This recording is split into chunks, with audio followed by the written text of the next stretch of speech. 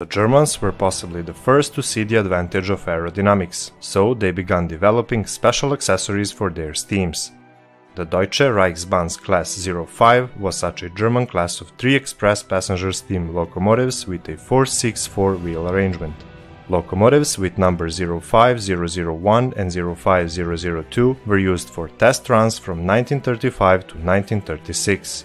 On 7th June 1935, the locomotive numbered 05002 made a top speed of 191.7 km per hour, which is 119.1 miles per hour, which happened near Berlin.